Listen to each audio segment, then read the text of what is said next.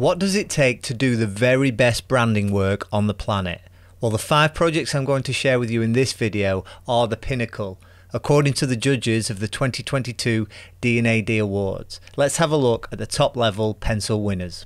So here are the top 5. I've selected in this left column the black pencil, just one of those, and yellow pencil winners. These awards progress down.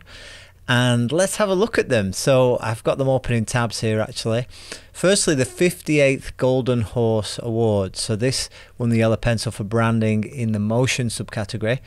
This was a designer just named Bito. This is from Taiwan.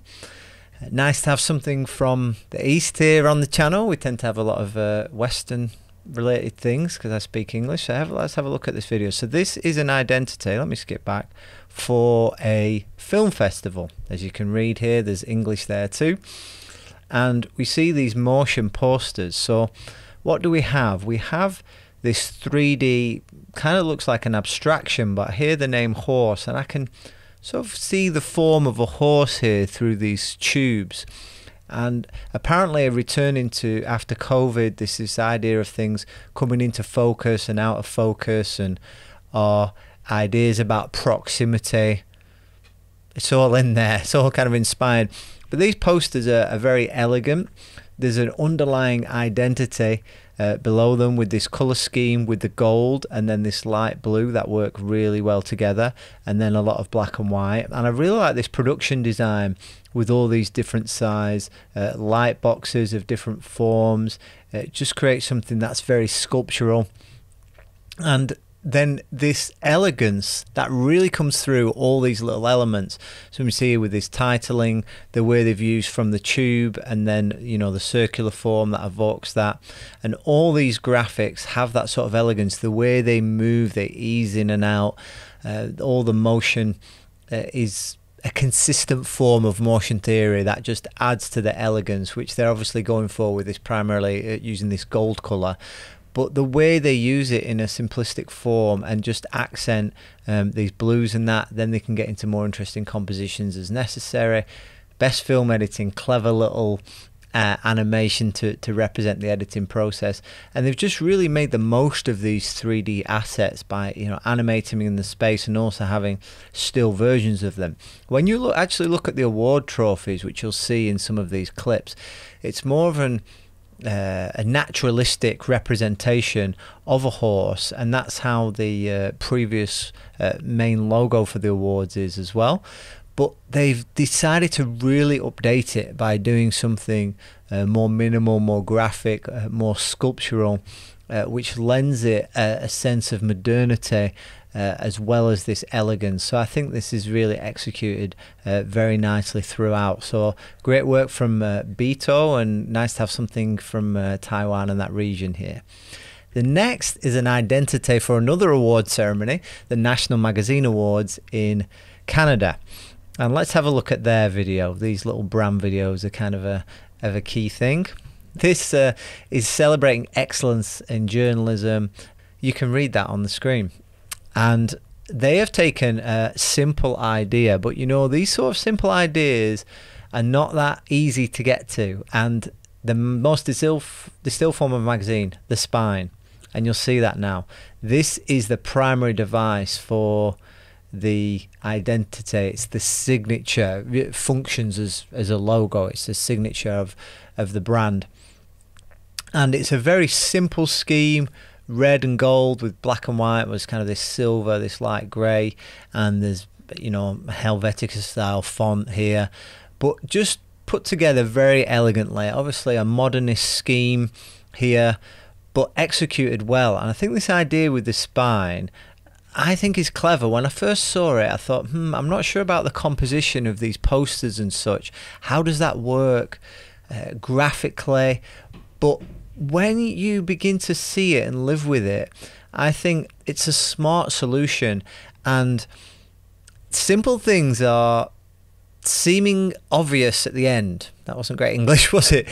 When you get to the end, you know, it's like, oh yeah, of course, the spine of a magazine. But the process to go through to get to that sort of idea and create something memorable like this, and to just execute it with this simplicity, I think is why that particularly works. It's something that you remember. I mean, it seems strange to see if you saw an outdoor poster that was mainly just a red rectangle.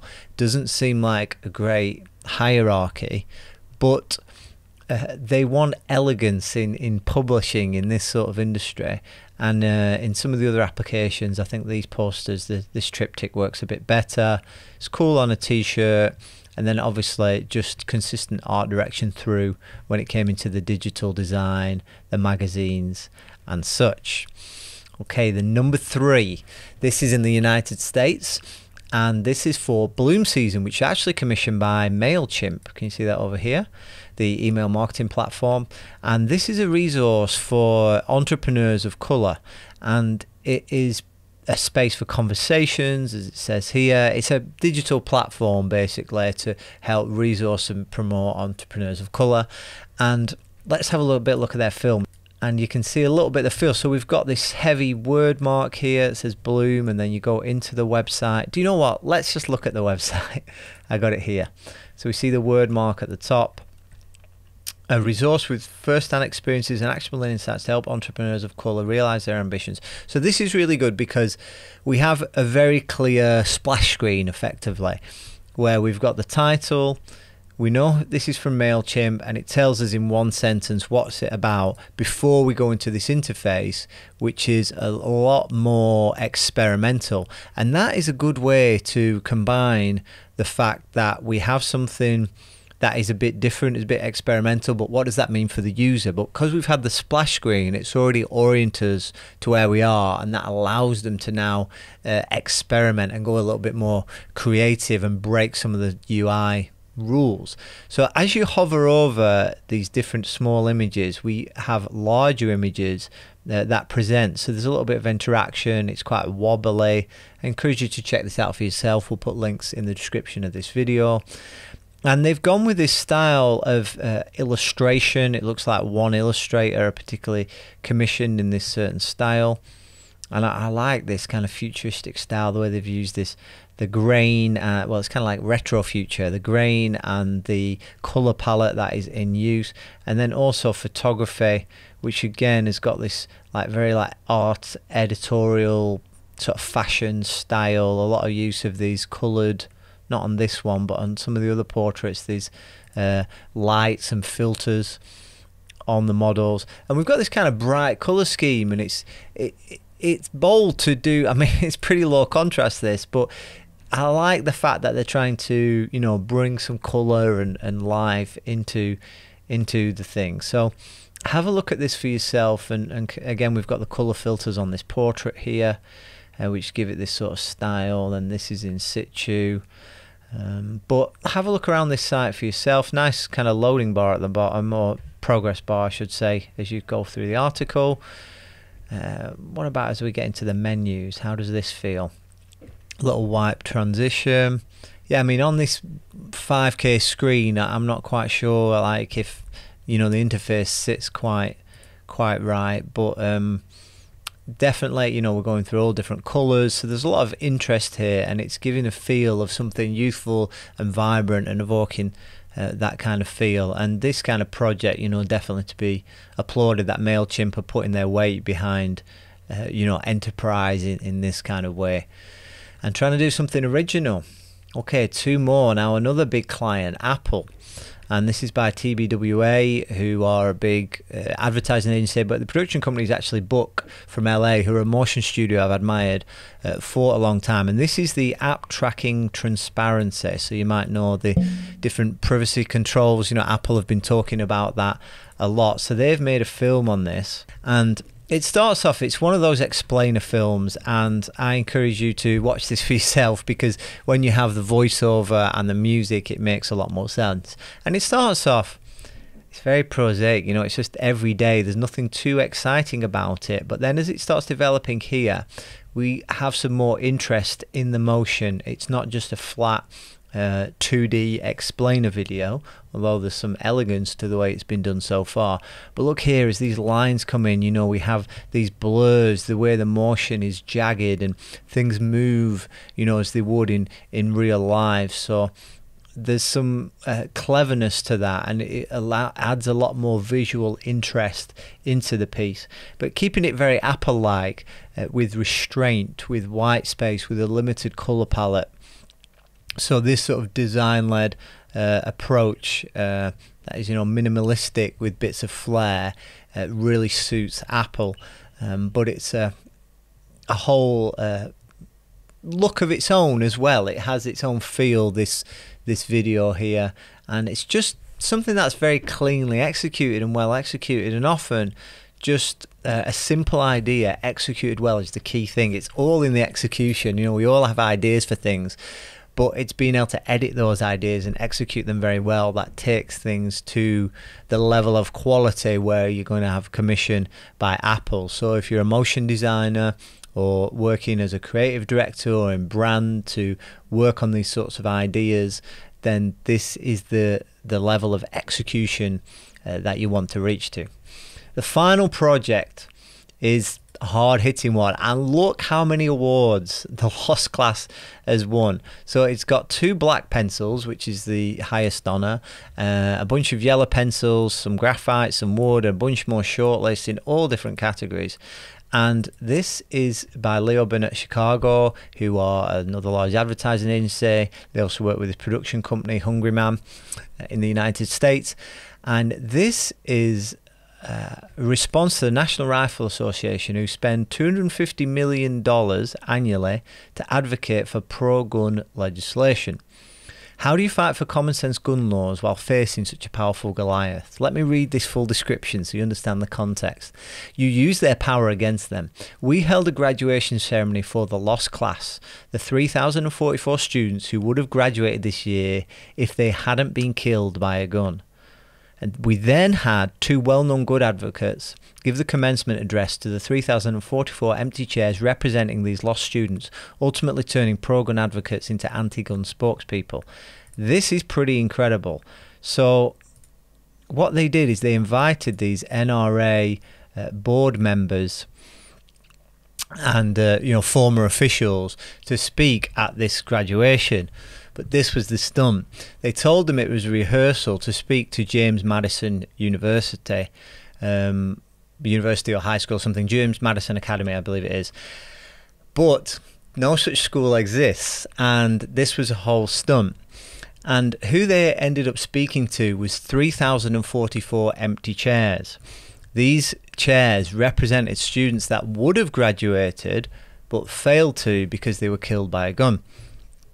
And so we have this incredible scene that is just impossible to forget, of all these empty chairs in this huge lot out in Las Vegas, with this pro-gun spokesperson proclaiming an anti-gun message without even knowing about it. And it's a really dramatic scene. And this got all kinds of press. It was featured, on CNN and a lot of the big news outlets in the United States, and really had a big impact, got a lot of social impressions and all that kind of thing. So by them designing this whole world and just this clever production design, it became a really, really strong campaign. And it just seems to go on and on forever. This scene of all these chairs, it's really stark, reminder of this challenge. Let's just let this play through a little bit. But again, just really nicely, the tracking and everything just done in this very stark way to be able to tell this story. And really encourage you to go and just let me show you this one. All these white seats on this field of green. I'm going to remember that. I encourage you to go and check these videos out for yourself, see what you think about it. And we can see through some of the still images, they created this branding for James Madison Academy, this fake school, which I guess was involved in the stunt to lure these people in. And then you can see some of the collateral and different imagery that they've created, like the mortarboard, the photography of the empty seats, the website to tell a little bit of this story. And this was widely shared, as you can see. CNN, Fast Company, USA Today, Washington Post, MSNBC, etc. I think this word mark is really interesting. You would expect maybe a serif font and the way it's been typeset. You would often associate that with things like, you know, funeral directors, gravestones and that kind of thing. But they've actually put some real flair into this custom type, which I think is interesting. You know, there's still room to give some design flair in this sort of situation, and it makes it more unique than just using, you know, a well-known serif. And with the lost being in the negative space, it looked like it's been chiseled out of stone, like on a gravestone. It tells a story, you know, within the word mark graphically, which makes for a strong impact.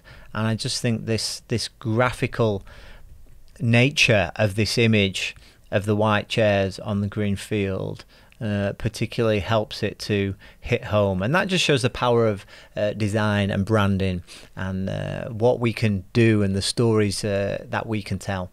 If you're looking to up your branding game all the way from strategy to identity design, then check out our Brand Design Mastery course. Link in the description for that. And let us know in the comments, what did you learn from these 5 projects? Are they deserving of their accolades? Thank you to D&AD and all the studios and agencies featured, and until next time, happy designing.